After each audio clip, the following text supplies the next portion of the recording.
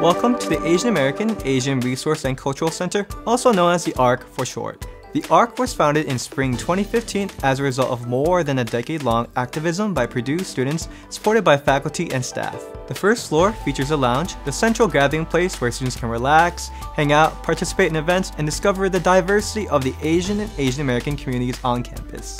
So Purdue University is home to more than 10,000 Asian American and Asian international students. The AARCC's mission is to weave the diverse experiences of Asian American and Asian international communities into the fabric of Purdue's campus life. The center features a growing library of books, movies, and games for checkout. It also features spaces for student organizations to hold meetings. You can get a coffee or grab a snack from the kitchen before heading upstairs to study in the university-supported computer lab.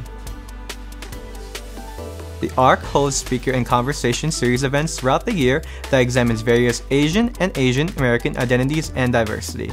The center also invites Purdue's campus to cultural programming to engage the rich Asian cultural heritage, arts, performances, ceremonies, and celebrations.